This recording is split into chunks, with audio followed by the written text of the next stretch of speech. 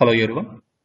In this lecture, I am going to discussing about the how to derive the deformation of uniformly tapering rectangular bar. Here, bar of steel is of length L and having uniform thickness small t as shown in the figure. So in the figure, we have to observe that one. So width of the bar is varying from small a to small v. So whereas small a is the width of the bar at the bigger end. So small b is the width of the bar at smaller end. So width is varying from A to B along its length. So then we have to find the extension of the rod when it carries an axial pull of capital P. So let's see the solution. Consider any small section at XX. Distance is small x from the smaller end. Here xx is, let us consider at xx any small portion. So this is the, let us consider this is a small portion at xx, and distance is small x from the smaller end. And also have to consider length of the this one is, this section is delta x. So here wx is, we are considering width of the this small section. And now we have to find the relation of this wx in the terms of the a, b, l and x. See how it is came.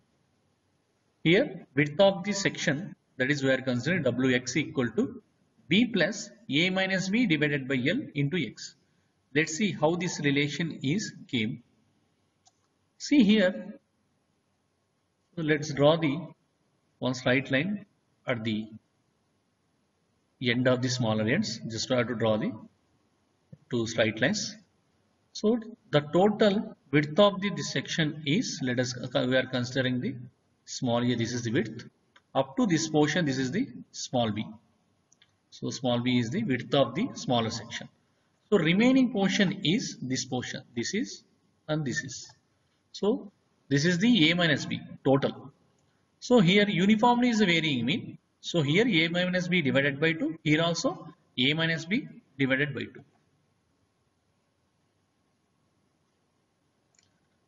Similarly, same thing we have to apply for this smaller section also. We are considering wx is the width and delta x is the length of the this small section, and up to here this is the x.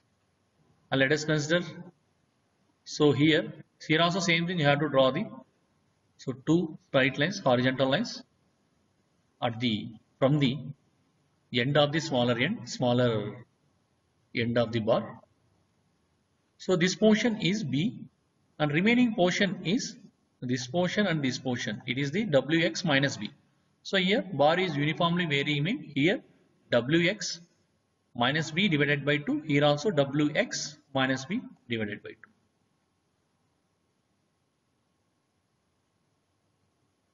Here wx minus b divided by 2, and this portion also wx minus b divided by 2. And now we have to, so and we have to observe that one, this is the, let us consider this is one triangle. So this is one triangle. Similarly this is also, let us consider one triangle. Then we have to apply the properties of symmetric triangles. Then we have to observe that one, a minus b divided by 2 divided by this length of this portion is capital L. It should be equal to the same thing we are considering, this is also one triangle. So here also wx minus b divided by 2 divided by x. So this is the relation. We are obtaining this relation from these two triangles. So that is the a minus by 2 divided by L equal to wx minus b by 2 divided by small x. Here 2 will get cancelled. Then it will become, so a minus b L, a minus b divided by L equal to wx minus b divided by x. From these two we will get wx value is b plus a minus b divided by L into the small x. Here, width of the section, that is Wx equal to b plus a minus b divided by L into the x. Here we have to consider a minus b divided by L equal to the k. Then width of the section, that is the Wx, should be equal to the b plus kx.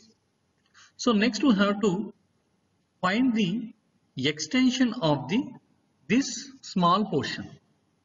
So next we have to find out this extension of this small one. So we know that one. So extension or maybe the deformation, that is delta equal to the PL by AE. So here we are considering the small section, then the deformation also should be the very small. Then this deformation of the small section, that is the dou delta. See here, so dou delta. So delta is generally deformation of the any member. So that is the PL by AE. So here we have to go first. We have to find the deformation of this small section. That's why our deformation is dou delta. That is the PL by AE. Generally equation is PL by AE. Here length of the small section is delta x. So P delta x by AE. So area. So then we know that one for the area of the rectangle section is, so for this portion, it is, we know that one, this is the width is Wx and thickness is the uniform. So thickness is the T. So then area of the rectangle section is width into the thickness. So width is already we consider b plus kx into the T. So our extension of the small section, that is the dou delta equal to the P dou x divided by b plus kx into T into E. So next we have to find the extension of the whole length. So first we find the deformation of this small section, that is the dou delta. Next we have to find the deformation of the entire section, that is that let us consider delta. So how to find out this one is, it is the summation of the deformation of the all these small sections, summation of deformation of the all these small sections, that is we have to write down. So delta equal to summation of, from where to where we are considering, from smaller end to the bigger end. So when x equal to 0, then the location it will become the smaller end. When x equal to L, that is the location it will be the bigger end.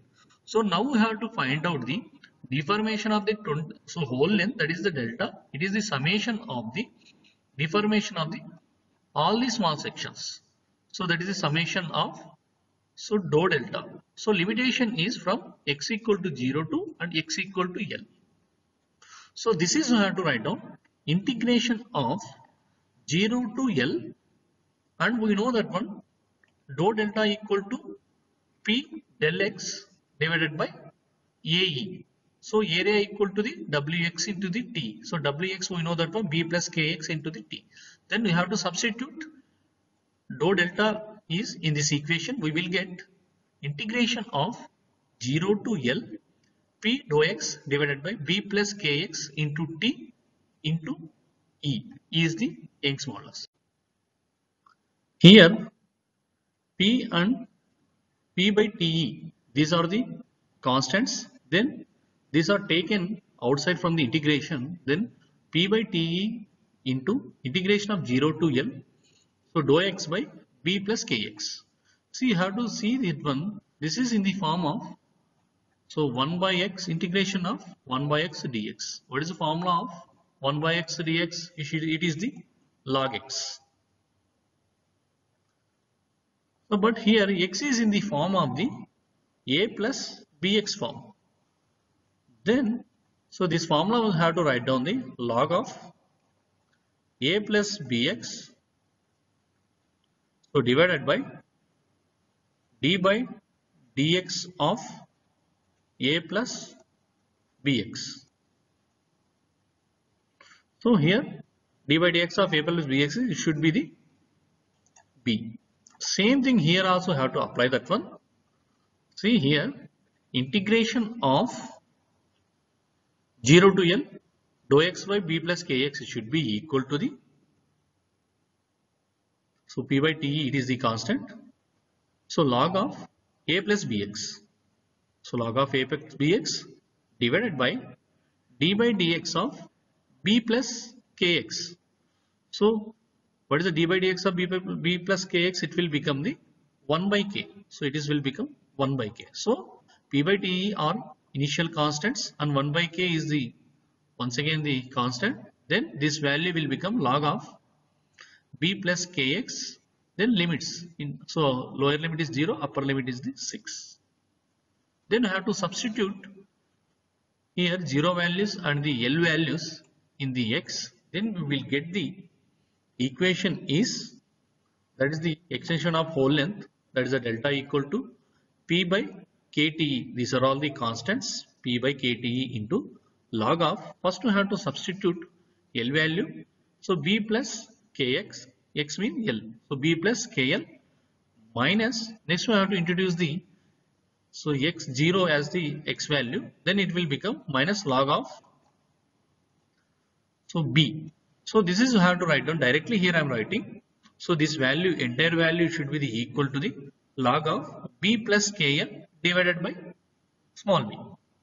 Then this is you have to write down p by kta into log of, so just we have to write down the, substitute k value in this equation. We will get the, we know initially we are assuming that one a minus b divided by L is the k. Then we have to substitute k value in this equation. We will get p by kte into log of b plus k value is a minus bl into the L. So divided by b. So here LL will be cancelled and b minus b also will be cancelled. Then log of a by b. So next step is it will become delta. That is the extension of the whole length. It will be equal to the p by kte log of a by b. So once again I have to substitute k value here. So then our extension of the uniformly tapering rectangular ball is equal to the pl by a minus b t into e into log of a by b. So this is the solution, and thank you.